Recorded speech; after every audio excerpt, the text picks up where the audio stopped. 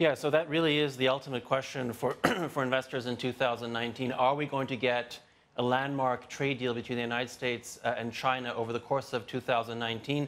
Our expectation is that in the first quarter, actually, we should be able to see a trade deal between the United States and Europe, and then also the United States and Japan. For US and China, it's a little bit more of a complicated conversation, definitely more ups and downs along the way. It's been very nice to see a little bit of relief coming yesterday, but I think big picture is probably by the middle of this year we can see something viable coming from both sides. Stefan, when you look at the reaction that we saw in U.S. markets just on the sheer report that the administration was looking at taking those tariffs off the table, it really hits at how heavily discounted the markets are with the fear that is still hovering over them that there won't be a deal. But I do wonder, as you point out, you talk about a viable deal, but does it just have to be any deal at all? Because you talk about the fact that there's still lingering issues. Many have pointed to all the structural issues, but I'm getting the feeling here that markets are saying that's okay if they don't get resolved in the near term. Do you agree?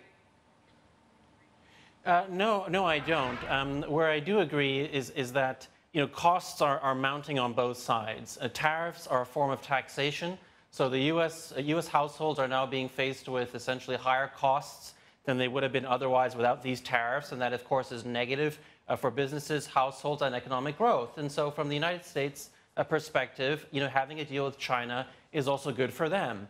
And then on the flip side, of course, we have in China, it's clear that it's negative for growth as well. I think both sides are ultimately motivated to deal with this impasse.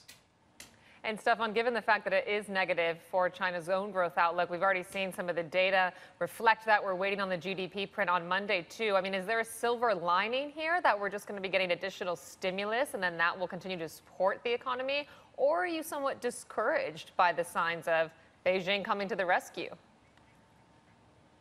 I don't know if it's a silver lining. I think, given the circumstances, this is essentially the only option really available to China at this point. To sort of prevent a hard landing, to provide stimulus to those parts of the economy that need it, especially those that are being impacted by those tariffs.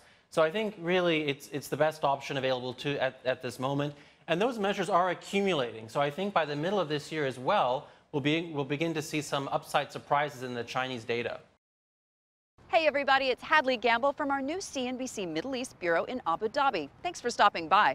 Now to watch more, you can try one of the videos that just popped up on your screen. And don't forget to subscribe.